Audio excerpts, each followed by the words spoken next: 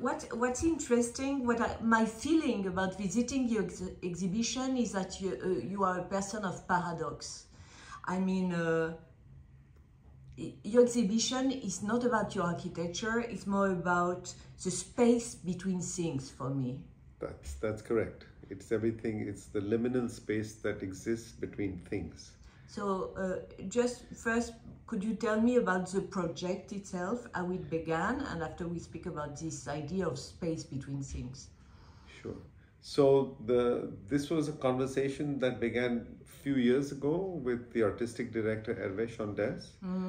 And we met, it was immediately after the lockdown, so I was to come here in 2020, if I'm correct. And then I was here in 2022 of June, and when we met, I had no idea what, I just came to see him, say hello, and then he said, I want to do a work that is somewhere between silence and tension. Ah, he said so? Yes. Interesting. And so that became the sort of the seed, if you want to call it that was because he knew your work. Yes, he's seen my work. We've exchanged. I was here in Paris in 2014 for some work. I did a small show here in Paris in a small gallery at that time, who's now in Madrid. But so it was a series of conversations, and I think that was the beginning point of the entire journey of making this work at the Fondation. And so everything and then I responded back to him, saying stillness, so silence, tension, stillness. And then a series of these words evolved in our conversation, and that really became the envelope for the show, the envelope for the work. But for an architect, it's good to show architecture too, no? Weren't you frustrated? What do you mean? That's not really architecture here. Well, for me, I don't see architecture as buildings. Interesting. For me, it's everything that's in between things. The architecture for me exists in between. For me, and often when I teach, when I talk to my students, and I say architecture is about making space, not buildings. What we do is about space, and so if you approach it in that way, then everything that is space comes into the umbrella of what one would call architecture. For me, music, painting, poetry, literature, gardening, all of that is very much part of making architecture. And if you have read Vitruvius's book on architecture, where he talks about what it means to be an architect, and so he goes through, all from botany to chemistry to physics, and to master that, to learn that, and so it's kind of more like an ontological exercise for me. And it's also a way not to make jail, because architecture can be a box, which is like a jail for a human being. That's one way to see it. That's one way to see it. But I think it has the potential to be an open space, as opposed to be one that is enclosed and boxed in or jail-like. And for me, it's the opportunity of how do I say, structure. No, it's spatial structures. So they're sort of, in a way, more like botanical or cellular structures. And I see architecture as something more cellular, and not necessarily, glass, brick, steel. Those are just how do I say, materials that are required to make things. But that for me is not what constitutes architecture.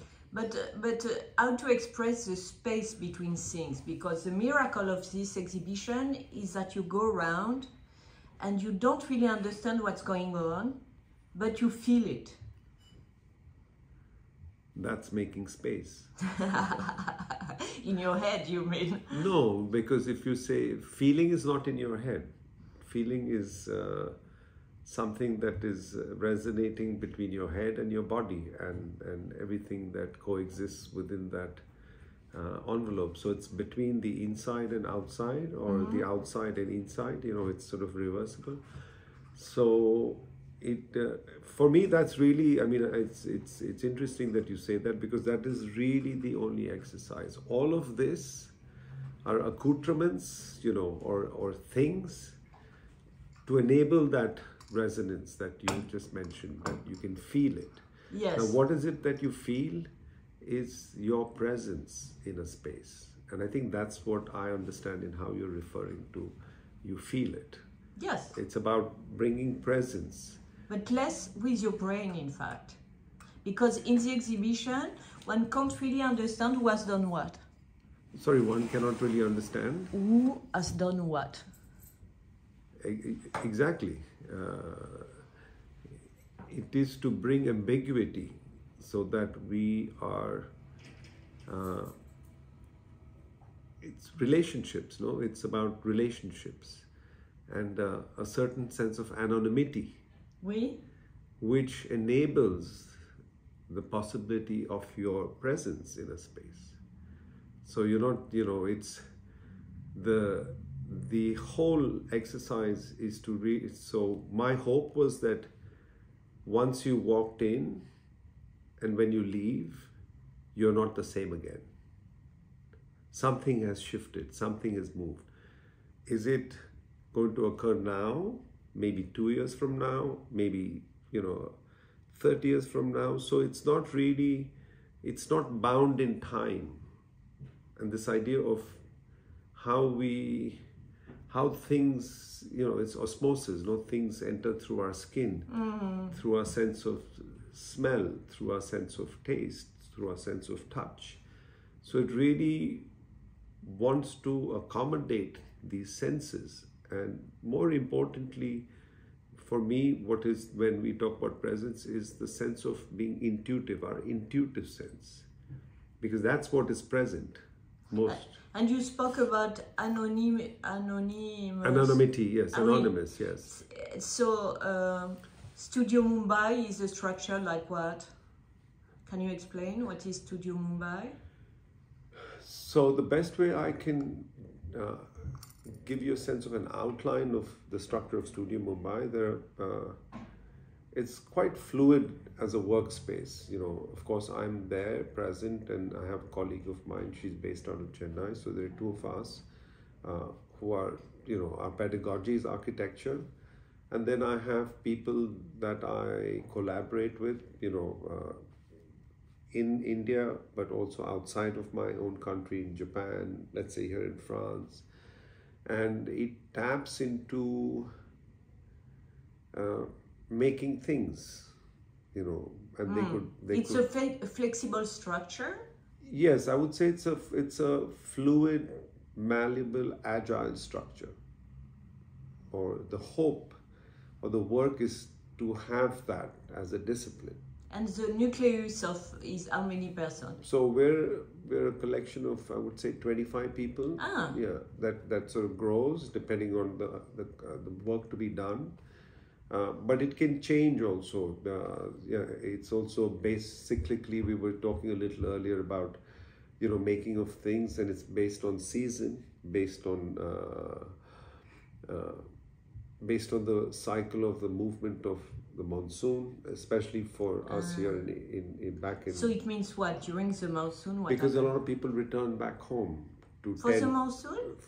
Because they have to tend their fields, they have to cultivate their fields, because we're still an agrarian society even now. So they return back to their villages, their homes, their towns, and they come from different parts of India.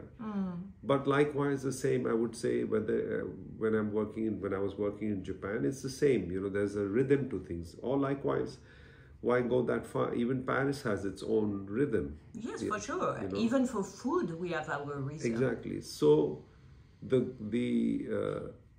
what's important is to tune into this rhythm. and find an optimized way of working in a flow which is based on that rhythm. For harmony? Uh, what word would you use? I would say for some kind of equilibrium. You know, this idea of the energy and the time and the posture. So I've been thinking a lot more recently, you know, especially after making this show, and we were talking about, you know, noise and space and things like that. What I'm observing is that it's more a choreography, right? It's a sense of movement. But you also belong to a society of consumption. You do furniture, you do buildings, and when a client say, I want this building for next year in October, and suddenly the people who are working for you go and cultivate their field, what do you do? I think that has to be accommodated. It's part of, you know, it's so that's a good question actually. So we are making this winery that I was talking to you a little earlier, not so far away, in close to Avignon, in south of France, in near Avignon. And if you recollect, there was this very extreme weather. I think it was last year where it was really, really hot. Yeah, right. And so they were, you know, so no one could work in the day. So they had to start really early and then stop because it was so hot that and this was not accounted for. It was not accounted for. And then again, they would have to, you know, resume back in the evening. So the workflow took on a different rhythm. But it also meant that there were delays which were not accounted for. So to respond to your question is that how do you make adjustments in a way, because that's a demand based on, you know,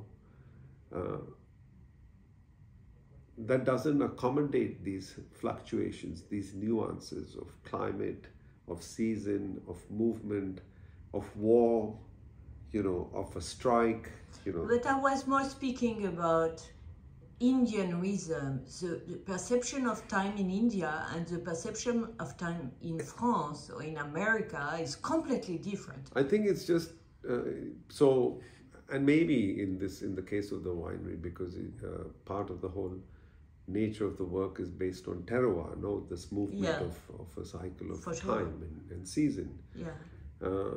I think what you're referring to is one that is of economy, you know, it's based on the fluctuation of the financial market, which is it's unforgiving, right? It's based on this is what it is, this is what it is. Exactly. That's a jail how I understand it, because there is no space. And so how do you reply to that? So to respond to that is to find a dialogue of what it will take to make something if we want to inhabit it as a space, and to be in that dialogue, saying that there is this trajectory, there is this sense of movement in time, you know, but to say I want it by October 15th next year, and that becomes a one-way dialogue. So I'm not sure then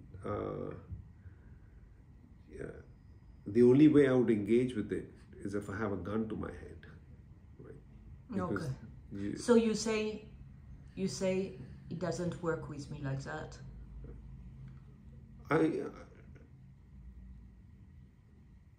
The way I respond to that is I'd like to use my time in another kind of way, and so maybe there is no meeting point. Yeah. You know, it's not saying that I don't want to do the work, but if there is no reasonable dialogue, right, because it's just based on a number and a numerical time for cost exigencies, and I think partly what we see today is our landscapes that are being formed or being created are based on those economies. and hence the nature of the conflict that we are seeing. But this is just my view. So I think it's really about movement and how do you accommodate movement as a nature of time into anything. But India is resisting very well to Western consumption culture. No, I don't think it is. I don't experience. They don't care in a way. No, I don't see it that way. I think it's just the systems have become so precise in economies like here in Europe that there is no wiggle room. There's no room to move unless you challenge the system, and not to challenge it in a way, but that's something that has to be more an inward exploration more than, because the system is always going to be there. So for me, we're always going to be in gravity. That's a system. Yeah. It has a. So when did you decide I'm going to challenge the system? I'm not so much to challenge it, to challenge it in a way that is not in opposition, but working with it to give you movement and trajectory. Like if you use gravity, right? There are two ways you can use gravity. One is that it's a compressive force, but the other way is it is also one that is exactly inverse, where it allows for movement upwards, right? Because like to send a rocket up into space, we require, that's why we have gravity, right? You need an exactly equal opposite trajectory. So you're using that energy that is being that is basically a downward movement as a way to actually traject you to move upwards. So it's using these flows and systems in a way to, but you have to find the gap, because every system will have. Not easy, right? I wouldn't say it's not easy. You have to. Let's take alchemists. When we talk about not easy, if you take alchemists in the 14th, 15th century here in France, right? And they were looking for a sliver, everything has a gap, no matter what. Even something that is a nanoparticle has a space within it. So if there is space, then there is an opportunity to get into the space. Otherwise, you know what I mean? Otherwise it's opaque. There is no space there. For sure. So I think one has to be open to the amount of tolerance that is accommodated in a space. And one thing which is striking in the exhibition is how there's a dialogue or something very close between Japanese culture and Indian culture. Sometimes we don't know where it is from. It looks like Japanese, but it's Indian. I wouldn't say it's either. It's neither. For me, it's neither. It's not Japanese or Indian. It's embedded in a sense of movement. The fact that you were able to say that you could feel, it's as much French as it is Japanese or Indian. Do you know what I mean? Because if you did not feel that, because that's when you own it.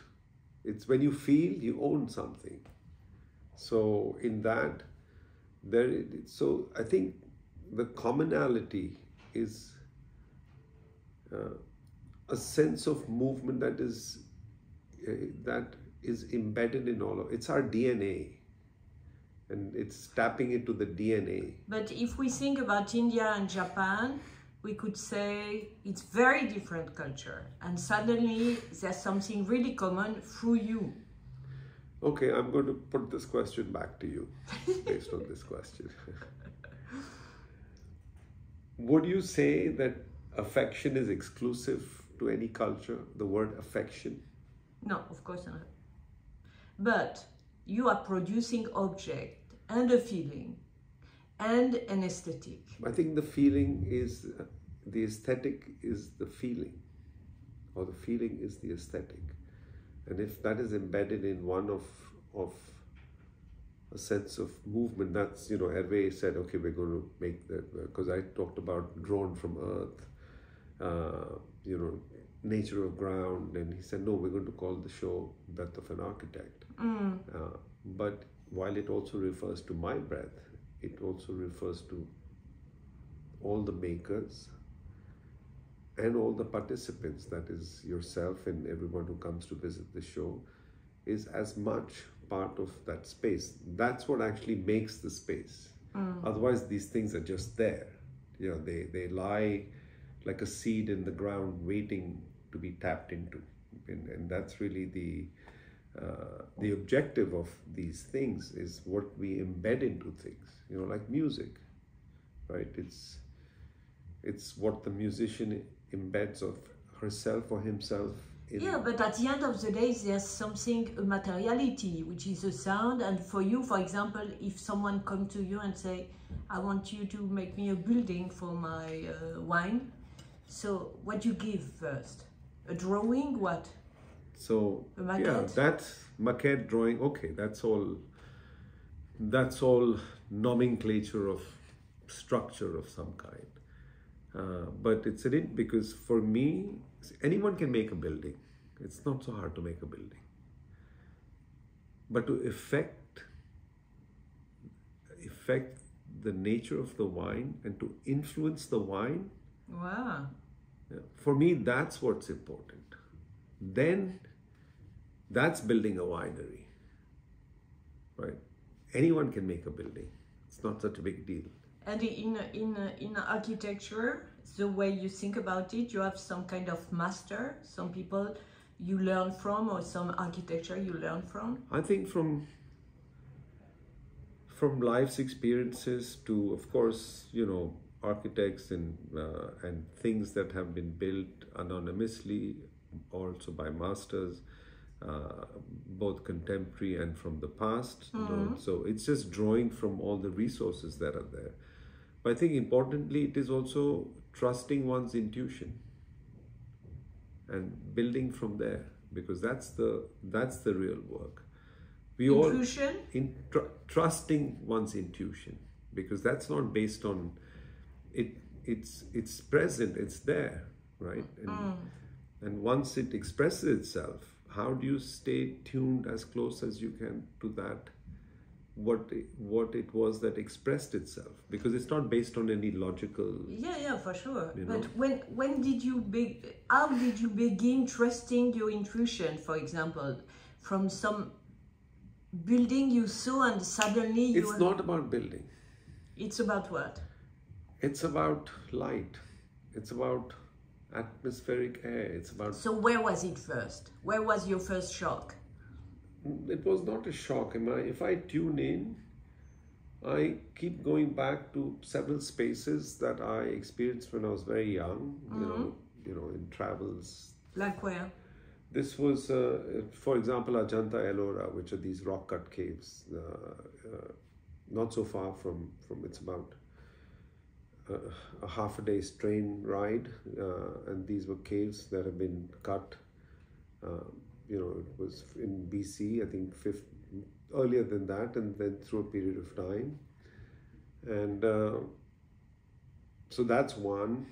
You know, I was in a church in Copenhagen, done by P.V. Jensen Klint. You know, so with this, on the sea, at the beach, you know, on a mountain.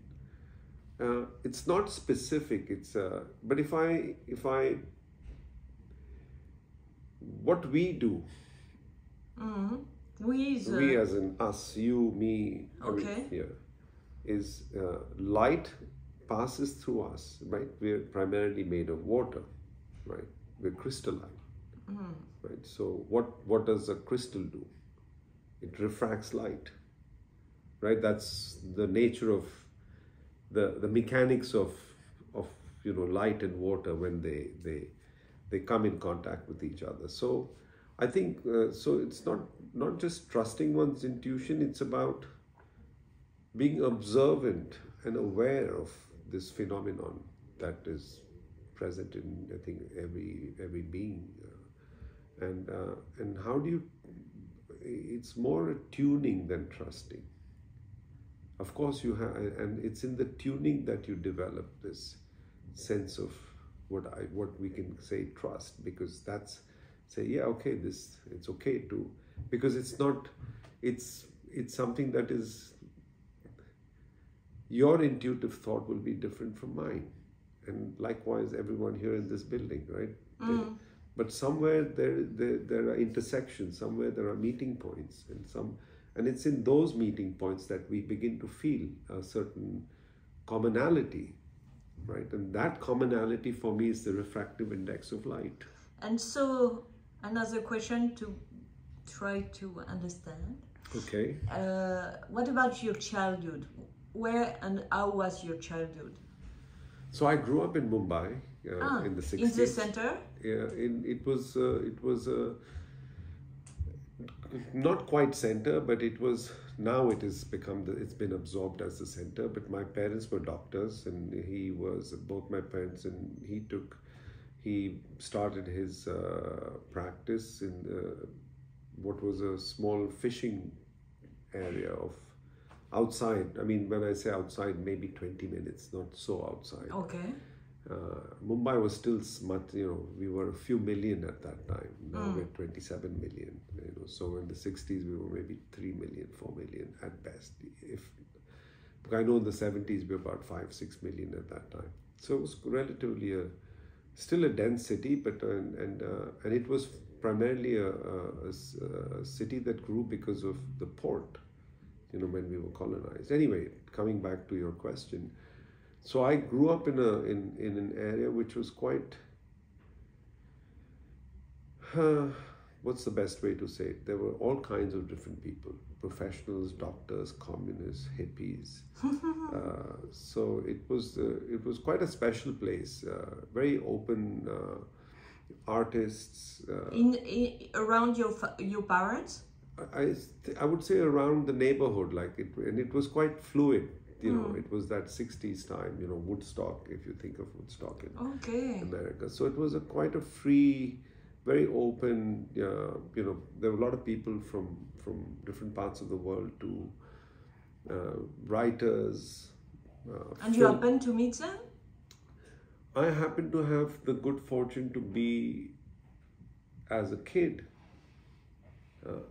be in that space, in the same airspace. So I had this amazing experience of, went on to become well-known classical Indian musicians, for example, dancers, like Indian classical dancers. My godmother was an Indian classical dancer. My mother was an Indian classical singer. So it was quite I would say, energized, very open environment. Of course, very different now. Nothing of that exists now. Okay, and also there was the sea, the birds. Yeah, it was on the sea, because Bombay is on the sea. But I would say that my learning came from the travels when I was young.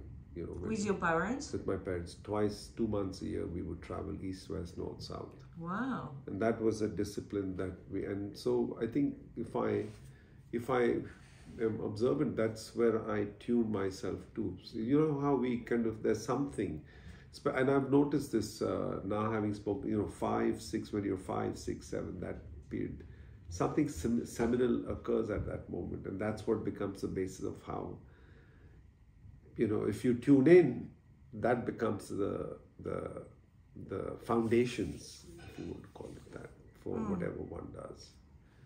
And I've observed this in a lot of people, that particular moment in time.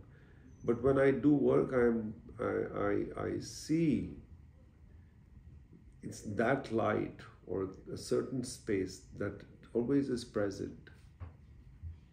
No particular reason, but I know from your childhood. You yeah, mean? but it's not now how much of that is true or how much of that is mythical. One doesn't know. But we don't care even. Exactly. So I could say yes, okay, maybe it is from my child, but it's a very particular kind of space. And with a special light? With a particular kind of light. I don't know if it is special or not, but it's very particular. Like what? It glows. It has a glow to it. And you want to recreate it sometimes? I don't want to recreate it, I want to inhabit it. And your studio in Mumbai is like that, or try to? I would hope so. I would. In what neighborhood is it?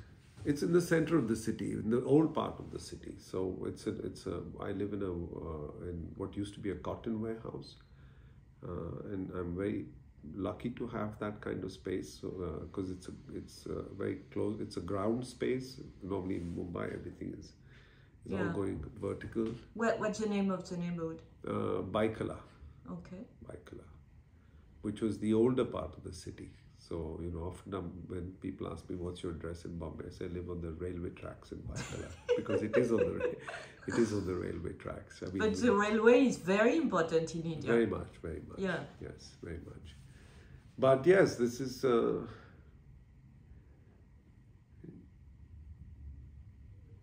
silence is material, light is material. But there's no silence in Mumbai. No, I'm not talking about Mumbai. I'm just saying that for me, these are all building materials. Yeah. As much as bricks and steel and glass as one kind of building material. But for me, water and atmospheric air and light, all of this is material, physical building material. But I noticed that you mix material and color. It could be the same thing for you. Yeah. Color for me is not something that is applied. It's something that is embedded. Exactly. That's the feeling in this show too. It's embedded. And can we speak about the project of winery shortly? Yes, the wine. I mean, the basis of the wine, and the family was with me in Mumbai early this year in January, and we were talking about, and it's about the alkalinity of the air in the caves, in the Milesium. So that's what would influence the wine, because wine has bacteria. It's living, Oh yeah, for sure. And so the entire foundation, I mean, the basis of the project is that it sits on a giant cistern, like a water cistern, where we collect all the water. So, and through that, because in that region it has the Mistral air, it's quite dry, not too much rain. So we take this air and we take it deep down into the earth, and we move it over this water body, this giant cistern. Wow. And then from that, we then move the air. So there's no mechanical device. And so it's interesting. No truck has come in and no truck left. Whatever we excavated to make the project is how we put back. So we displaced the earth to form it, to provide the space for whatever they needed to. So it's a landscape. It's a landscape. Not a building? Not a building. But you are building. Are you building a building concretely? We're building a building, but the building for me is more landscape than building. It's topological. Wow. Okay. So, it's interesting because they were saying that it's interesting to see, because most of it is ready, and even though they've seen the process of it being done, they have been saying that it seems it was always been there, but that's not necessarily completely. And people who come to visit it, or their friends or guests or people who come to visit they say exactly the same thing. So it's the landscape. It's just earth that's been redistributed in a frame. Okay. So all 100% of the earth that came out, all 100% has gone back in. Yeah. And there's no and it's all been ventilated and cooled and heated with a mechanical device that, saying if we were 100, I would say 87-88% of it is just with no machinery. And when shall it be ready? By the end of this October, November is when it'll open. But it's kind of moving already. So for me, what for me is interesting in speaking about architecture is that these things, these landscapes or these buildings can look after themselves even after we're gone. So for me, they're living, they're cellular. And probably they were living before you were there, in a way. Yes. Using the... Yeah, the landscape is present. It's just, it's just shaping that, like a violin, right? The wood, or, when you think of instruments, musical instruments, they capture a certain sound of a space. And last question, what is your next dream? My next dream...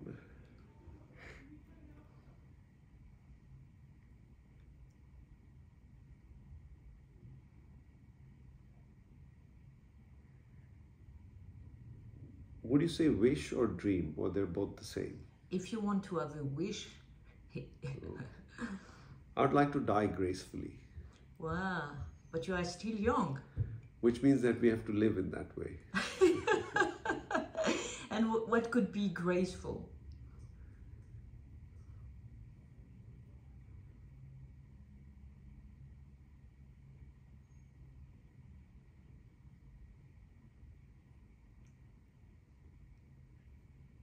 No prejudice. Could you explain?